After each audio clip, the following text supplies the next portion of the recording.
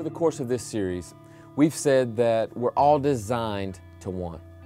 We all have desires, and as a result, we pursue pleasure to no end.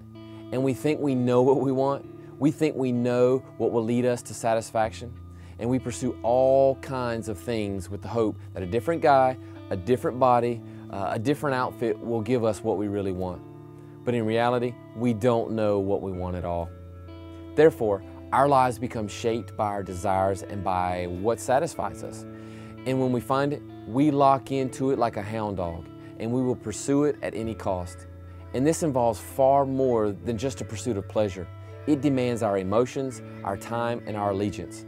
Ultimately, whatever we desire captures our affections and our worship, because in reality, our desires control our worship. That is why I could follow you around for a week and tell you exactly what it is that you desire. Because in the same way that a horse pulls a carriage, we are pulled through life by our desires. It's why many of you can't stop texting your boyfriend or girlfriend right now, because that person is the most satisfying thing in your life. And in the process, more than just your desires are captured. That guy or that girl becomes your self-worth. He or she captures your affections. That relationship is where you have found your pleasure. And as our desires go, so go the rest of our lives. And in the same way, it is why so many of us spend so many hours trying to perfect our batting swing or our tumbling pass. It's because the acknowledgement of a coach or the starting position you've gained or how everyone notices you satisfies you so much. It now dictates your schedule and everything about you. Because where our satisfactions lie, there lies our affections and our lives. It's not just a desire problem. It goes beyond that. Because we worship what we desire the most. Therefore, it becomes a worship problem. Because we desire the wrong thing, ultimately, we will worship the wrong thing. And eventually, our lives will be tailored around those things, and we will worship what it is that we desire the most. Now, when God made us to pursue satisfaction, when He stamped on our DNA the ability to be satisfied, He also instilled in us the ability to worship what we desire the most. So as we sit here, desiring sex, desiring our boyfriends or girlfriends, desiring to look a certain way more than anything else in the world, we unknowingly allow that desire to transform us into guys or girls who become fully devoted worshipers of that desire. You know what is crazy about all of this is that God equipped you and me with a desire to worship. Now, I know many of you sitting here today will be saying to yourself, how does this worship fit into all of this? Well, here's how.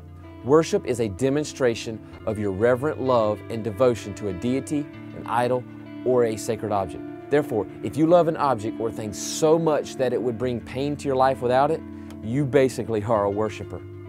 Now, I'm sure many of you are saying, I'm not a worshiper of any of my desires. I don't raise my hands or close my eyes and sing out loud to my desire. And to be honest with you, I know you don't. But your actions and your intense focus of that desire says otherwise. Think about it this way. Just go to any college football game in the fall. You will see 50-year-old men barking, children with their faces painted, or women screaming at the top of their lungs for the team or player they love so much. See, that is what worship is all about, showing reverent love and devotion toward an object or deity. Therefore, the greatest worship in the country doesn't happen in the churches. It happens on the college campuses. Why?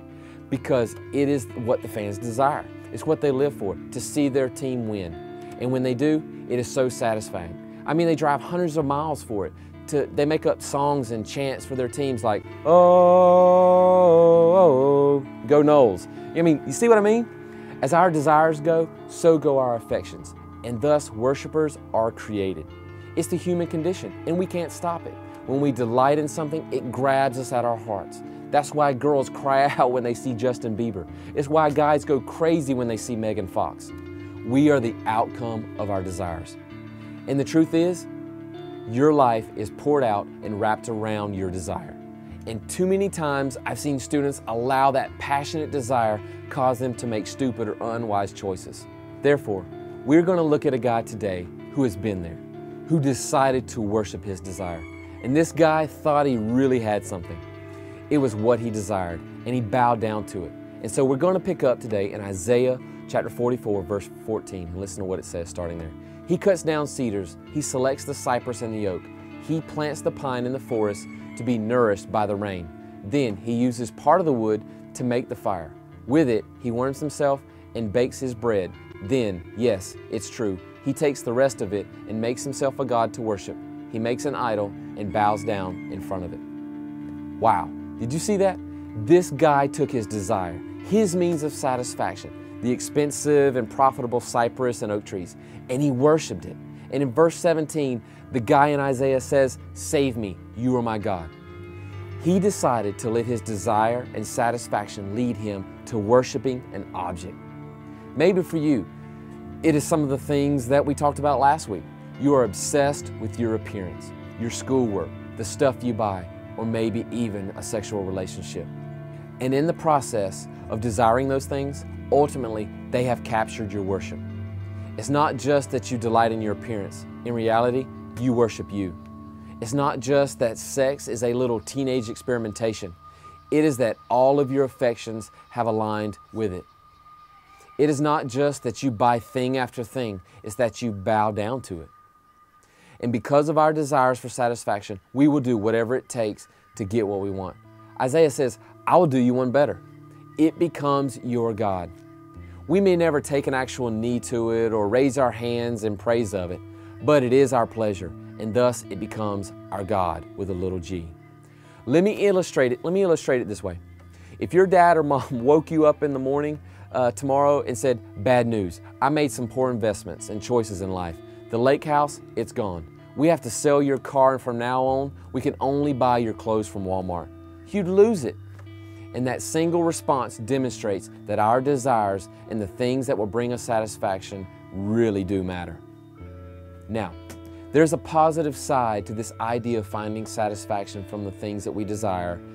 And I want us to now look at what the psalmist says in Psalm 34:8. "Taste and see that the Lord is good." See, in this passage, the invitation of Scripture is to come and really be satisfied. See, the psalmist is saying we need to have a desire. We need to be satisfied. But the difference is that our desires and our satisfaction have been in the things that really don't matter. And I would say that they're all surface level things.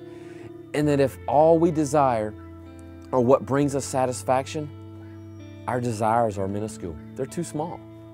And here's what I mean by that. If you're addicted or obsessed to things that really don't matter, in reality, you are too easily pleased. Therefore, when what we desire is too little, when desire is shortened, we will bow down to something really small. But if we see it for what it really is, and we see the invitation that pulls us, we will desire much, and we will worship the one who is much. Listen to what Jesus says about our desires for much.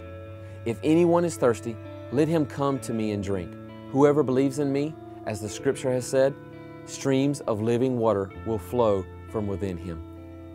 See, Jesus is saying, "Come to me and I will fulfill the thing that you truly desire. I will give you what will really satisfy you." And that is the truth that we must understand and own if we are going to find fulfillment and be able to make the wise choice in life. So, as we close, we're not saying it's wrong to play sports or to work out or to work hard in school. The problem comes in when our desire is so small that we desire those things more than God, and in the process, our worship and our lives are given to those things. God created you to desire, and He created you to pursue satisfaction. He made you to make a God out of whatever you find pleasure in. And the moment we see it, the moment where our spiritual eyes are opened up, when we really see that there is a Heavenly Father who holds out His hand to meet our desires, that is the moment where our desires shift and we walk right into the heart of following Christ. The moment where we desire much is when we worship much. And doing this puts God at the center of our desires, our satisfaction, and our worship.